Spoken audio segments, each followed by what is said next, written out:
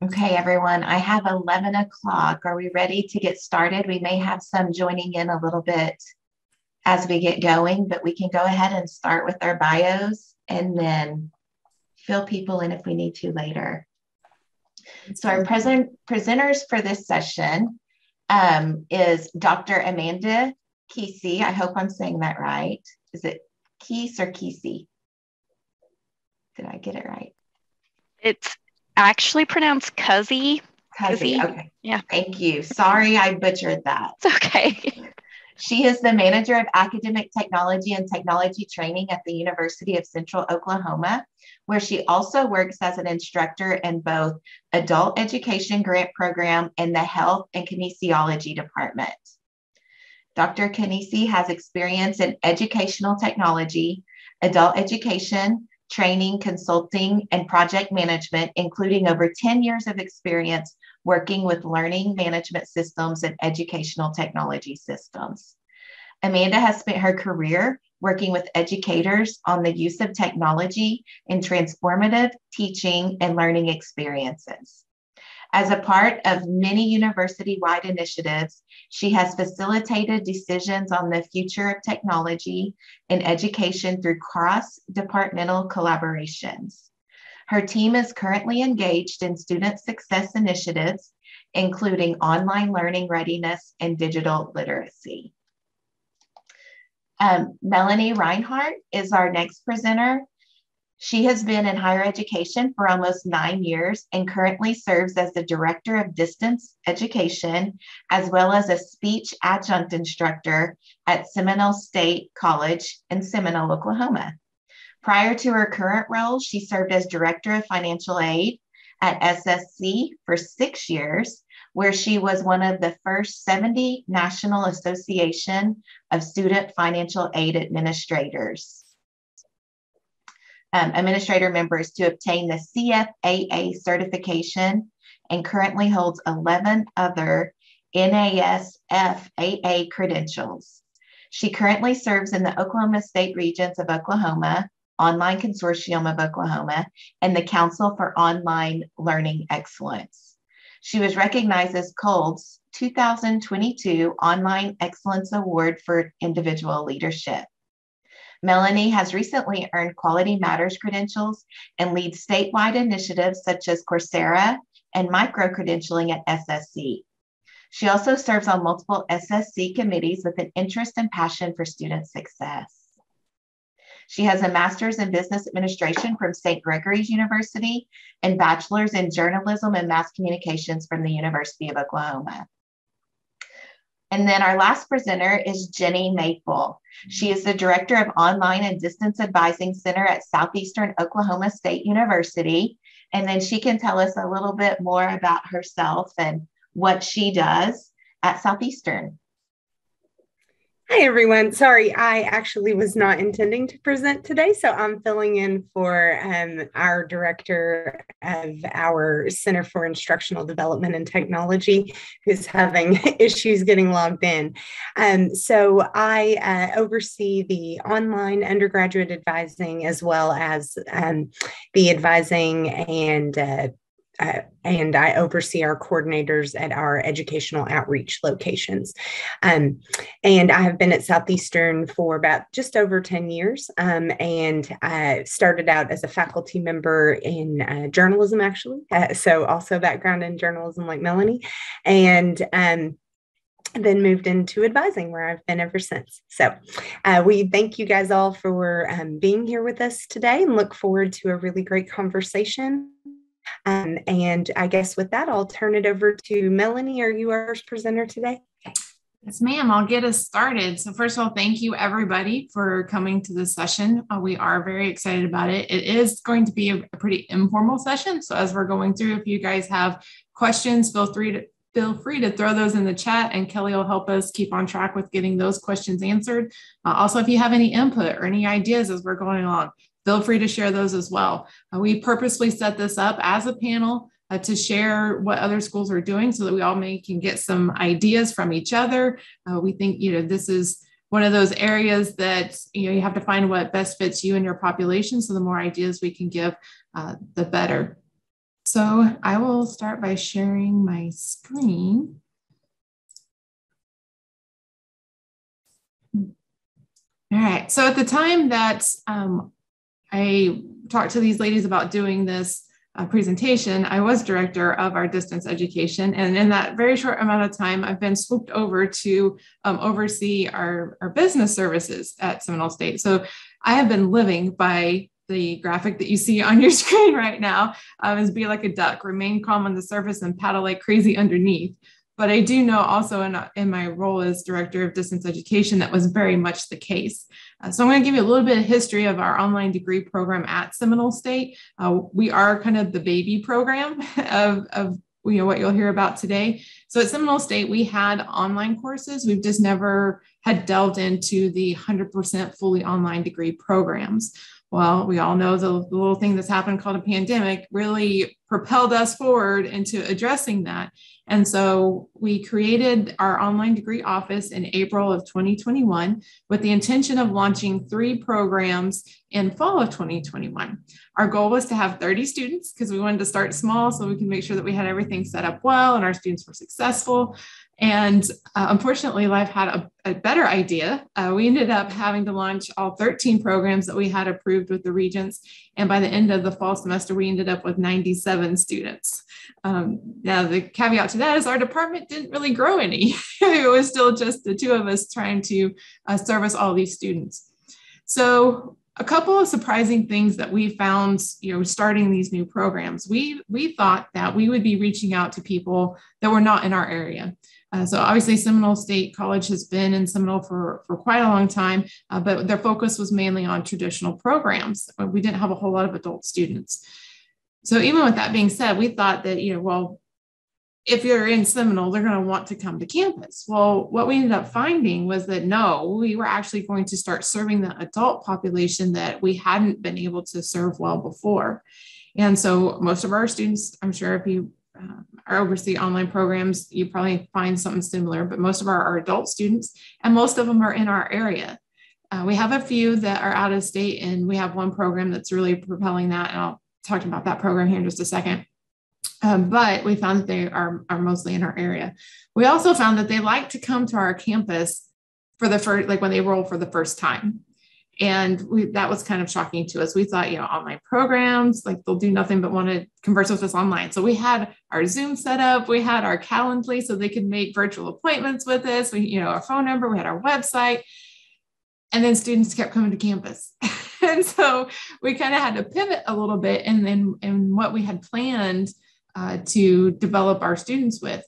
And so a lot of our tactics right now to make sure that our students are ready to start these online programs actually are coming from face-to-face conversations with our students, which we like because then you can really delve in and really get to the nitty-gritty. But it's also, then you also need to develop that program for the students that you don't see face-to-face.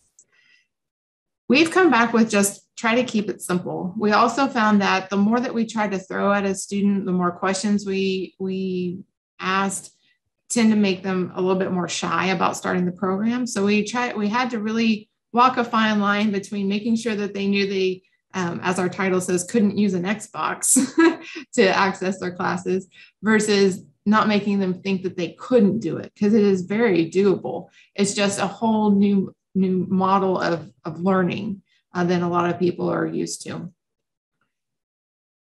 So a couple of the pieces that we use with our students, I'm going to start first with, we created a student responsibilities commitment. And this is actually used for our face-to-face students as well. And it just kind of reminds them of things that, as a student, whether you're face-to-face or you're online, these are things that you need to do. Have a growth mindset, right? I think a lot of schools are developing that growth mindset curriculum. And so we try to address that from the very beginning. Mistakes will happen. That's fine. Learn from them and grow. But then also to prepare yourself. And when I was coming up for the title of this, I put no Xboxes. Well, that's because I actually had a student. We were very hands-on with our student success. So we were checking on them, every 2 or 3 weeks. We checked midterms. And so we had this one student that at midterm, she was failing all of her classes. And so I call her on the phone and I was like, hey, this is Melanie with Seminole State. I realize, I see that you're struggling a little bit. What can I help you with? She's like, well, I just can't get logged on to my classes. And I'm okay, well, let's work through this. What are you seeing? Are you going to the website, going to Brightspace? She's like, well, my Xbox doesn't always connect to the internet. And I was like, Xbox? And she's like, yeah. She goes, I accessed the internet before, but, so I just thought it'd be fine. And I'm like, well, that's probably where our problem is. We have a laptop loaning program. Let's get you set up with a laptop. And let's make sure that you have the resources you need. And so, through that conversation, we were able to help her. So I think, when you start from the very beginning with things like this document and have those conversations, we learn to have those early on, whereas we just, assume that students would know things like you can't use an Xbox to be successful in online classes. Another thing that we implemented with students, and this course is after they're already in the course, but I think that first semester is really pivotal for students and their success throughout the entire program. And so one of the things that we developed to try to help get feedback or even, to kind of monitor student success is we created a course within our learning management system. So here at Seminole State, we use Brightspace or some know as D2L. And so we created this online orientation space. With this space, I've also shared it with other offices on campus that are geared towards student success. So you see here an announcement from our Student Support Services grant. They're really great at supporting our students both online and face-to-face.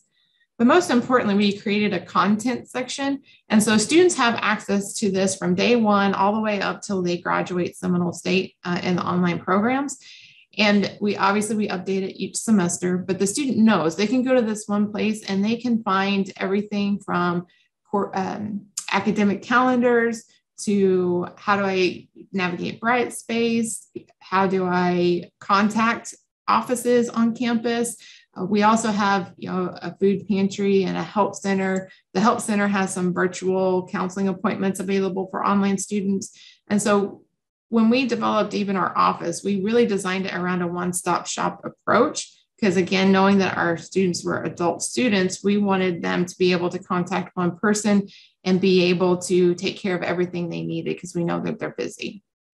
So we mirrored that onto our learning management system as well. One of the things that we did that really surprised me was we created this discussion board. And when I first created it, I'm like, there's no way they're going to do this. They're not going to be interested in having conversations online. But I was wrong. Surprisingly wrong, and really happy that I was wrong. But so we do things like, the very first of the semester where you say, check in, tell us a little bit about yourself.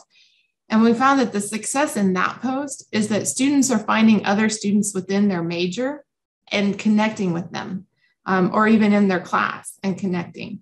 And so we have had a lot of student feedback saying, hey, this was fantastic. And I was able to get help from my peers, and that contributed to my success. We also you can see there in the top one, we do a halfway point check-in, let us know how you're doing. And then we've even been able to get feedback from students on that discussion board. And then I will say, turn a student around by being able to offer them resources. Hey, I saw on the discussion board, you said that, you were struggling in chemistry. Here's this 24/7 tutoring link. Why don't you give that a try? So with all of those tools combined, we feel like we've gotten to a really good place, even though we're still young and it seems like we learn something new every single day. We feel like we have at least a good pipeline to get our students started in the right direction for online programs. I think just really starting that conversation. Oh, and one thing I forgot to mention too, we worked with our IT department. So on on the admissions applications for our online program, we asked the question, do you have a computer? And so we know right as they're admitted, if they put no on there, we reach out to them and kind of talk them through what that looks like, offer our laptop loan program and go from there. So that's a little bit of what we do at Seminole State. And at this time, I'll turn it over to Amanda to talk about UCU. Thanks, Melanie. That's really exciting to hear some of that stuff. And also some of your experiences with students and Xboxes. Haven't run into that myself personally yet, thankfully. So at UCO, we have several different groups on campus that are kind of focused on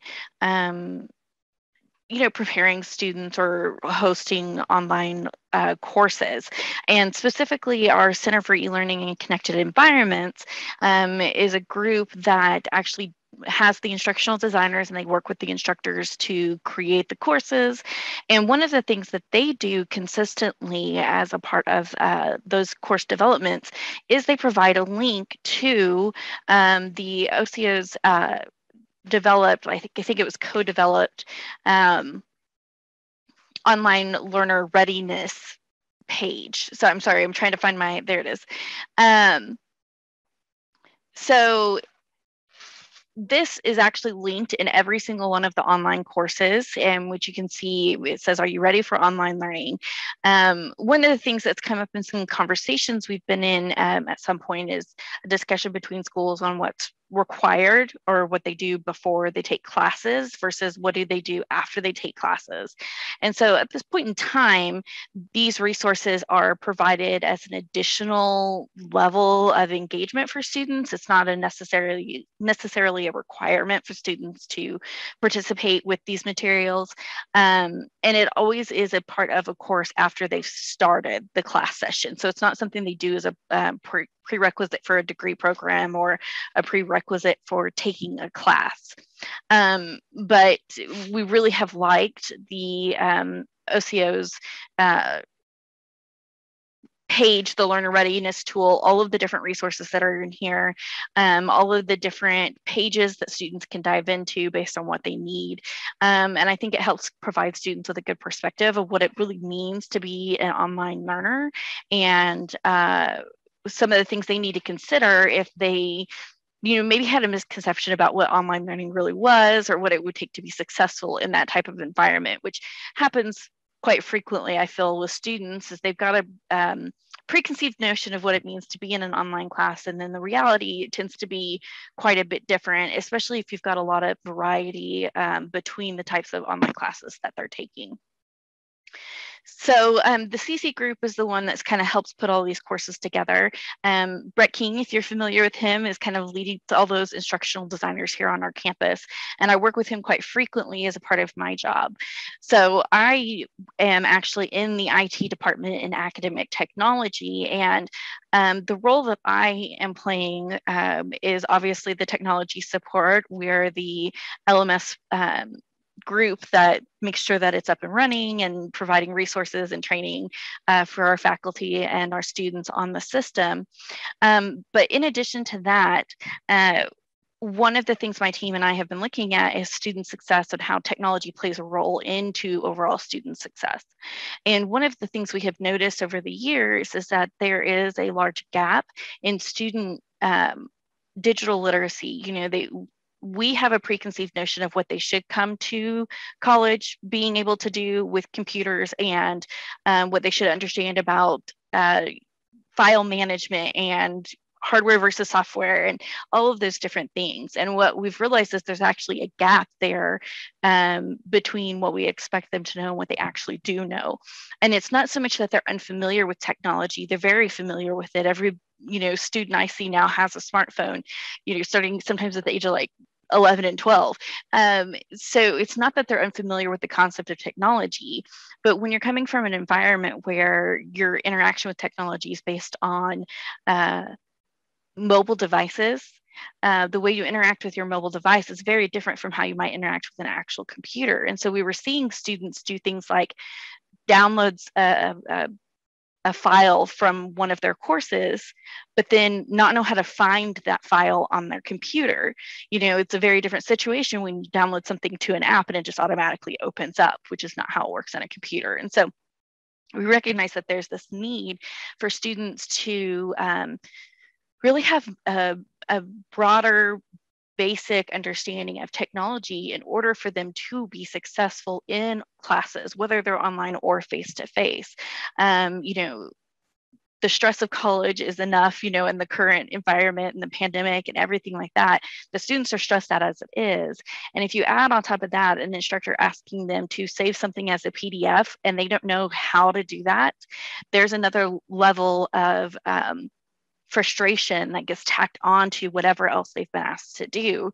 And so if we can alleviate that stress and that piece of the frustration for students from the very beginning, before they get asked to do these things in classes, not only will they be able to perform basic tasks as needed from their instructor, but they don't have to worry about that level on top of everything else. And so from our perspective, having that digital literacy competency is something that will really help them be successful long-term in a collegiate environment.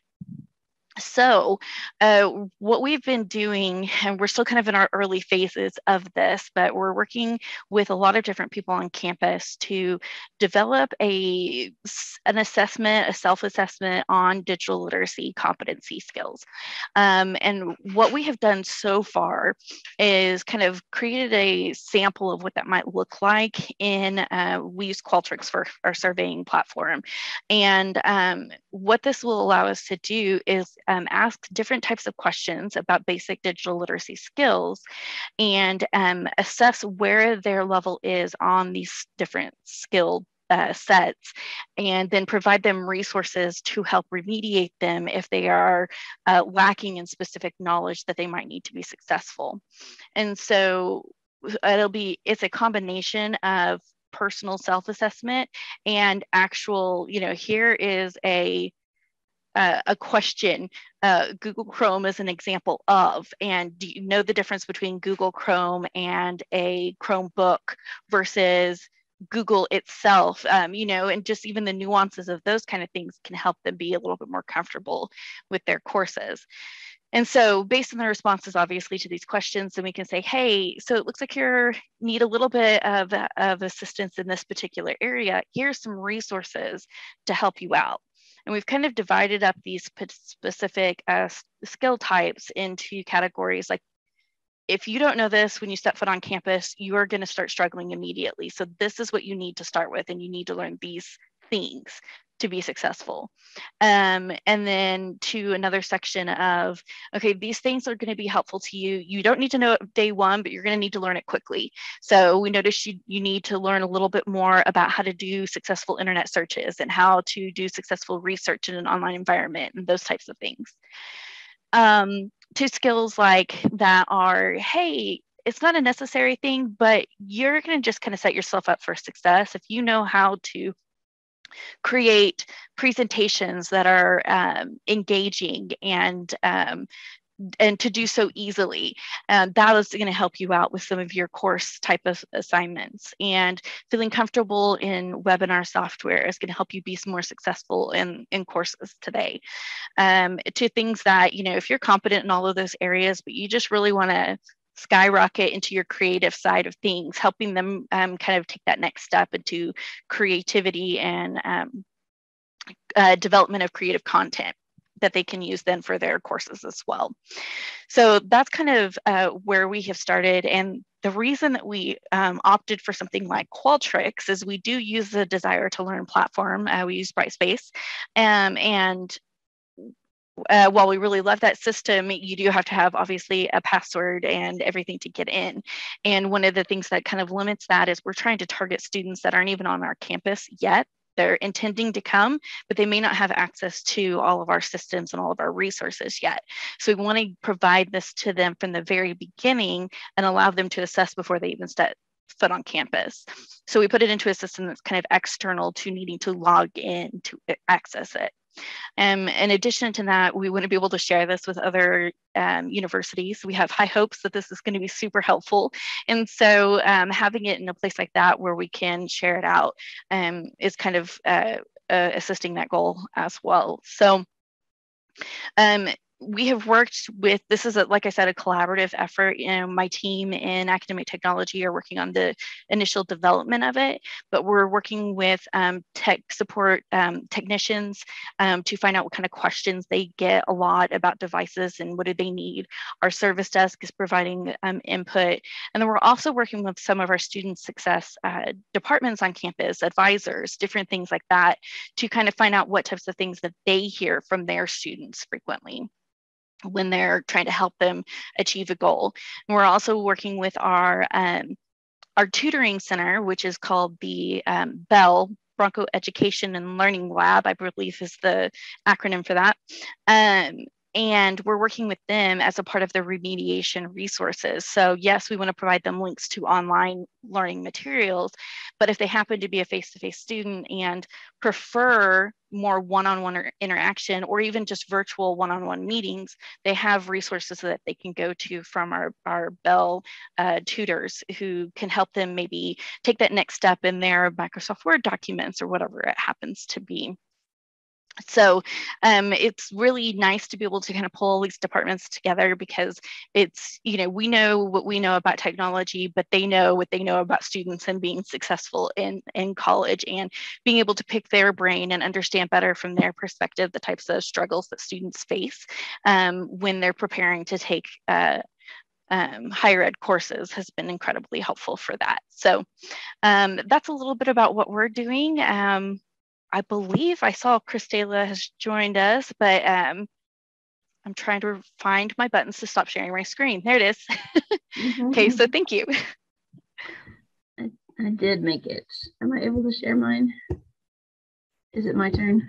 It is. Yeah, we should be able to share. Right. Yeah. All right. So similar and different to some of the things that you've already seen from Seminole and from UCO. At Southeastern, we did make a course, so they do have to have access to the LMS, but we put them in upon admission so that they can be doing that before they enroll in their classes. And the intent is that every student will take this once before they start their classes, but then they'll have it as a resource within. We use Blackboard. So our orientation is called GOLD. We like our acronyms. I'm imagining how they came up with a BELL at UCO is probably similar to how we came up with with all of ours. So our GOLD is General Online Learning Directions. So within this, well, part of it was the goals that, yes, we want it to be a course. However, we don't want to have a faculty member have to facilitate it all the time. We don't want it to add time to a course degree program. We don't want it to extend how long it will take students to finish. We don't want it to increase the amount students have to pay.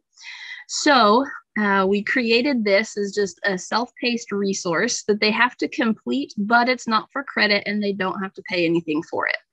So as soon as students are admitted, they are immediately put into GOLD and they start getting notifications that they need to complete their GOLD orientation. And then if they get into a class and haven't yet, they'll be prompted, because in the coursework area, they can't see any of their assignments, their weekly folders, until they submit a badge for proof that they completed the GOLD orientation. We also ask teachers to open their courses a week in advance so that students go in and realize they need to get this taken care of. In the course, we have, sorry, let me get a little bit farther in real quick. We do have a fast track option for students to test out for those that don't feel like they really need. Sorry, I'm using a computer that I don't usually use, and it is not cooperating in all ways for me. Let's see. There we go. Nope. Yes. All right. So within the GOLD orientation, we split it up into 5 objectives. The first 4 are all information. Just read it, click, mark, reviewed, kind of like signing a contract. So the first section is all about using Blackboard, and the second is other technology resources. This orientation very much evolved over time. We started out with just the MBA students going through this, and then expanded it to all of our graduate students, and then eventually to the whole university. We first had technology in general, and then Blackboard, and then we got several students who pointed out that if they can't use Blackboard, that it's too late. By the time they get to Objective 2, they would have figured it out on their own. So we switched the order of those. So we have general Blackboard first, and then other technology like email, the SIS. In the third section, we have university resources. That includes things like the library, tutoring, how to enroll. And then in the fourth, we have student success, which is study skills, what they need to do to be an online student in the online environment. And then at the end, they have practice. And like I said, it evolved. Originally, we had students learn something and then practice, learn something else and practice. But for tech support, sometimes it got confusing trying to figure out where exactly they were and what question they were asking. As you know, students don't always use the right words to explain the problem, and you have to do quite a bit of decoding. So and often they would finish everything except anything you have to submit, and then they had to go back and find those pieces, and we would spend a lot of time helping them find the pieces. And so when we redesigned it, we put all the information first, and then they practice. And the practice is based on an adaptive release where they have to do one thing before they see the next. So if they call in needing help, we literally ask what they can see, and that's what they need help with. In the practice, they they learn what adaptive release is, because so much is based on that, including those courses when they go in and they have to submit a picture of their badge. They don't see their coursework until they do that. And so we don't want them to think that there's just nothing in the course. There really is a lot in the course. They just can't see it yet. Then they see what it's like to enroll in a group. They have to submit a discussion board and reply to someone, do an assignment, and that assignment also involves sharing a YouTube link. Then they do a non-respondus test and then a respondus test, and then at the end a survey. And at that point, they get a badge. And then that badge is submitted in all of their courses for undergrad. For graduate, we have a little better system where they submit it for their first course. But for undergrad, they submit it in every course at the moment. Looking for a better solution for that, but haven't been able to get there yet. Amanda, what was that? Christala, we have a question for you, and I wanted to catch you before you got off this page real quick. It was a question, who developed the curriculum for these objectives? My office, CIDT, is the Center for Instructional Development and Technology. And really it started with, I mentioned the MBA. In 2016, we partnered with Academic Partnerships, which is an OPM, to do the marketing for the MBA. And at that time, not only did we partner with them for marketing, but they gave us a lot of support in instructional design, getting all of our courses cleaned up and put into a template. And they also wanted us to do an orientation. So at that time, I didn't have a very large office, so it was mainly me. And I put together a little bit, thinking this was just a quick informational piece. And then I kid you not, daily faculty came in and said, oh, we need to have this in there. Oh, my students keep asking me this, make sure that's in there. So it grew and grew and grew and grew. And then it's gone through several iterations, but over time, we've been able to organize it a little bit better and kind of create those objective type statements. And then my staff have also played a really large role. In fact, we have one staff member that's her primary responsibility is kind of overseeing and updating things with Gold. And it can be a little bit hard to keep up with because things are updated all the time. There's always new technology that suddenly someone is using. So we try to keep as much as we can in there. I'm not going to say that we cover every technology every instructor uses, but when there are things that a large percent use, for example, one thing that we didn't originally have in there was very much about YouTube and how to create a YouTube video. But then we had more and more instructors requiring students to make a video and post it to YouTube and share the link. We had instructors doing that as an introduce yourself discussion board in just general classes, even in kinesiology classes. We had students in speaking classes who had to video themselves giving a presentation to the class. And then even in classes that weren't speaking oriented, but had a final project piece that if it were face-to-face, they would have gotten up in front of the class. Teachers started wanting them to use YouTube more and more. So then we added that piece to just the assignment and decided to just wrap that in. But we also have instructions in there about how to use YouTube. And that's one that we have to update frequently because that changes a lot. So does that answer the question, or did I get off too far? So really that's the basic concept of what we do with Gold. We do also have some other resources in there. As a course in Blackboard, we're able to put some other things on the side. So we have the main part of the orientation, but then we also have additional resources. And those are especially helpful for non-traditional students who are coming back. We also use it as a remediation program, as basically a study guide before they take a college placement test. And so these are, we have English, reading, math, and we also have the library. So these are not required for the orientation. They don't have to take them before they start a course, but they can explore them. And then some teachers will require them to go and get a badge from one of those. For example, a lot of college success, English, and even computers and society will require them to get the badge for the library. So for that, they go through 5 or 6 modules, do some activities and take a test, and then they earn their badge that they can submit to their class for a grade. For English, reading, and math, we use those, like I said, as a study guide. Students can come in. They're actually competency-based. So for English, for example, they come in and they choose grammar, writing, MLA, or APA. So we use grammar as an example. And then commas is a common one. Everyone needs help with that. So they might have a problem with commas in their essays. So they come in, the teacher tells them, I want you to go and complete this module. Now, if they do a lot of pieces, they get a badge, but even if they just complete it, and I'm in edit mode so you can see the end, but at the end, they'll get something that says it's finished, and they can just take a picture of that to submit to their teacher.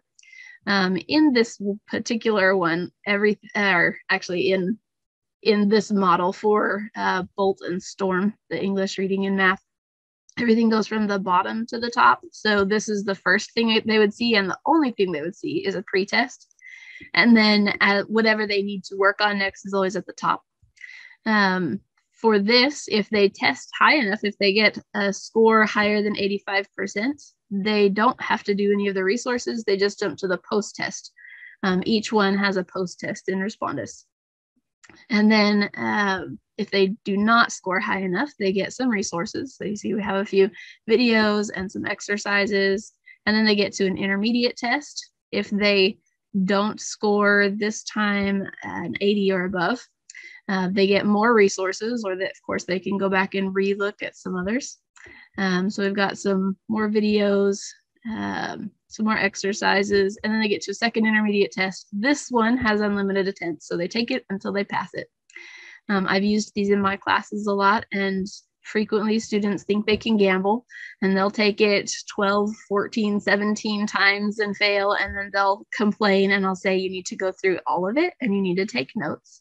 And they do, and then they make 100 right away. And so in that way, they get some study skills out of it too. So anyway, all of these are formatted the same.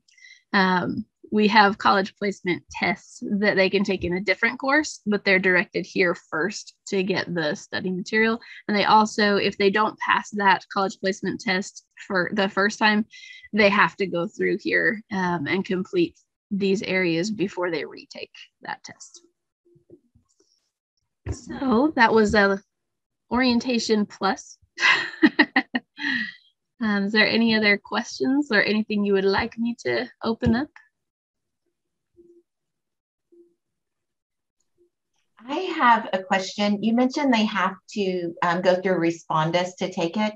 Is your Respondus the lockdown browser Respondus, or Yes. is it the one where they're recorded?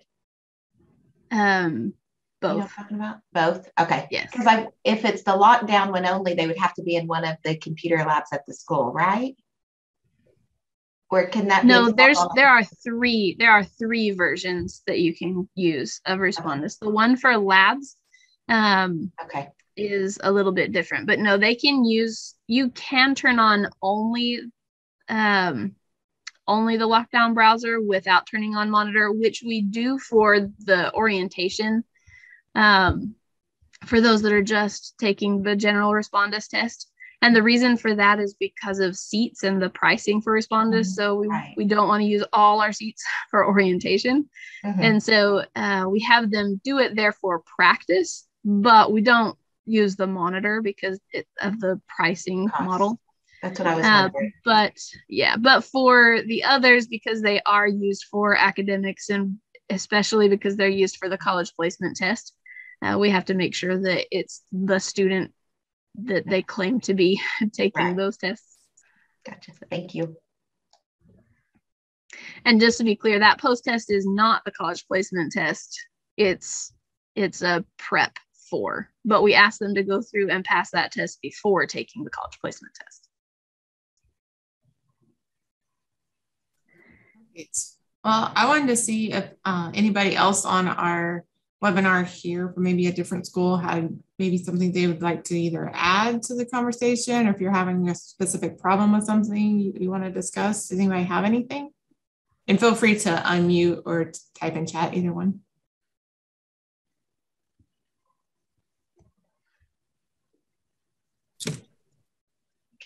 I just want to say I'm working on building one, and I'm a one-person show at Eastern Oklahoma State College. And Christala has helped me with sharing her stuff before. And I'm so glad I got to sit through this today and hear what all three of your colleges are doing as I build it. We just changed Blackboard a little bit, so I've been on pause while all that updated.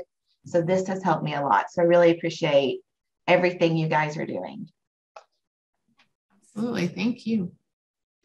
I'll add really to it a quick, and I usually start with this, but I'm like, I wasn't quite there. But one thing that I think is really important to me when I was designing it and when we were thinking about how to present this and what direction to go, there was a source that I read when I was working on a paper for my doctorate that I got to focus a whole lot in that class on orientations, on the models for orientations. And one of the points that was made in one of those sources was that students have to have some kind of orientation into online learning. If there's not one created for that purpose by the university, then the first course becomes that. And the result of that frequently is that the students don't do as well in their first course because they're learning the technology instead of as much of the content as they should. And then frequently, because they don't do as well in their first course, they're not as likely to persist. And so the dropout is more of a concern when there's not some kind of orientation path for students to prepare them. For us in our orientation, students absolutely have a hard time with a lot of things in there. And sometimes my staff start to think, we should just take that out. It's just not worth it. And then we have to remember that, no, we want them to have a hard time now. It's okay for them to hate this. It's okay for them to complain here, because then they have it done and they won't go through that frustration in their courses. And that's the goal. So we get a lot of hate for the orientation, but it's meant to be hated, so it's okay. Have you guys lost any students from not completing the orientation? I don't know for certain on a number. I am sure that there have been some. I know, I can think of one or two that have at least threatened, but I don't know if they did or not. But but I know that students can get in there and say, oh, this isn't what I thought online learning was. And that's also the point. Now, we don't have anything that says that you can't. Our goal, our school definitely doesn't want us to weed people out. They want us to bring people up. So if people aren't necessarily capable of those technology skills, our goal is to change that and help them be ready. Gotcha.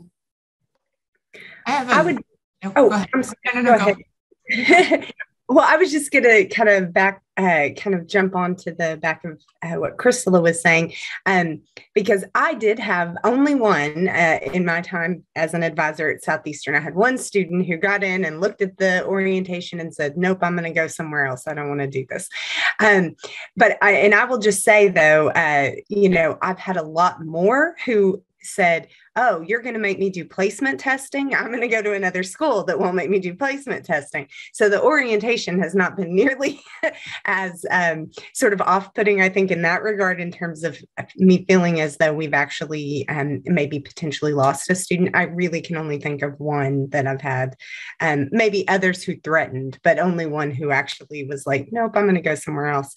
But I would just kind of also say, to Christala's point, I have had more than several go through that, intending to be a 100% online student and realize that maybe is not a good choice for them. And, as Christala said, like, I want them to figure that out now when it's not going to reflect on their transcript or in their GPA, or potentially discourage them from continuing in school at all. So I have found it to be really useful there. And I do have a lot of students who complain. It's pretty time consuming if they go through the traditional track. I don't know if Christala, my internet's been acting kind of weird. So if you already said this, Christala, please, everybody forgive me. But I mean, I think we say 4 to 6 hours, 4 to 8 hours, something like that, Christala. Yeah, and students can do it in 1 or 2 if they're just, mark reviewed. But the students who are very studious and good students and really read everything, it's going to take a long time. So we tell them all plan 6 to 8 hours, and then, some make sure that they don't spend that. But they have the resource still in there. But yeah, the students who really read every word, it'll take them a while. But after they get into a class, I think that they are often very grateful for it, because they realize that they are going to be asked to do all of those things. And it's much easier if they already know how the technology side of it works. So. Very good. And Melissa Ross made a really good point. She said also even the traditional track will have online components anymore at all the schools, et cetera. They really need to learn it, and it is better in a low stakes situation. So, yep, exactly. All right. Any other questions or comments from? We also noticed the wave of personalities. Our office, we literally label the weeks on the calendar that this week, all of the good students are going to get in there and their questions will be really nice and they'll be sweet when they call. This week, everybody's going to start getting rude. This week, they're going to be hateful. And the procrastinators, when they get in there the week after classes start. Yeah, I know one thing with our program, we have a 16-week option and an 8-week option. And so one of our big selling point, or what we thought was a big selling point when we started, was that, you could have a degree in 18 months, and thought that they would really choose that 8-week option to accelerate through the programs. And the feedback from our students have been that no, they prefer the 16-week, like they want to take it slow. They don't want to be rushed, and that was kind of surprising to us as well. So we actually pivoted our schedule a little bit in the spring to transition a few more of our online classes to, especially like your math and your sciences, making sure that those were 16-week courses instead of 8. We've had the same. We transitioned a lot of ours to 7-week classes, and I teach comp in a 7-week format, and I always give incompletes every semester to at least a couple. because it doesn't really allow a lot of room for life to happen. Right. So we started explaining. But not that I don't give incompletes for the 16-week classes either, because, right. Something always happens. Yeah. We explain to our students, like, just because it's 8 weeks doesn't mean you're getting half the information. It means you're getting the 16 weeks of information double time. Exactly. And then every once in a while you have a student that wants to take all 4 classes in a 7-week format at the same time. No, they will leave quickly. Yeah, I know. And we try very hard to warn them against it, but we've had a couple who do the same, or we've had a couple that they didn't actually leave, but the next semester they're like, I'm not doing that again. We're like, well, we tried to tell you. So, all right. Well, that actually gets us exactly to 11:50. Again, I just want to express my appreciation for Amanda and Christala and Kelly for joining me in this panel, and thank everybody for attending. And I think, I don't mind hanging around for a few minutes if anybody else has any questions, but I think with that, our program is concluded. Thanks, everybody.